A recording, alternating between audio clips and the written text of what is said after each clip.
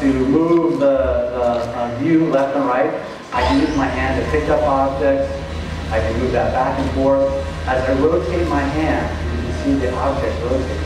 This is really, like you said, this replaces what was an expensive 3D controller that gives you that full 3D experience. And you need that to be able to solve the complex puzzles that you have in the game.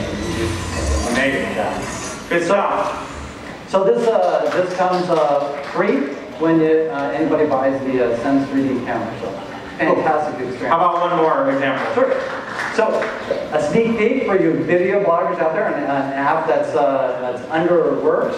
Let's say you wanted to do a video blog and you were someplace else, maybe on a keynote, and you wanted to be someplace else. Let's say you wanted to be in a newsroom, something like that. I think you can see me up on the screen. And since I'm in a newsroom now, I can get some professional graphics on the screen live from Computex.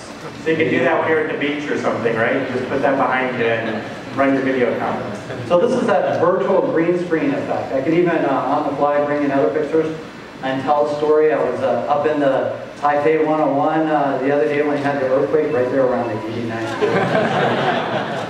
Shaking back and forth.